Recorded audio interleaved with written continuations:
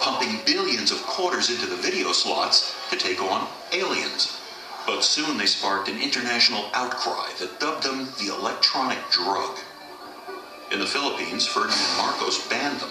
In America, city councils enacted curfews to make children come home. The Surgeon General, C. Everett Koop, who ordered warning labels on cigarettes, said video games produced aberrations in childhood behavior, causing users to be addicted body and soul. Even the Journal of American Medicine announced that video game play damaged wrists and hands over time. But nothing kept the kids from playing.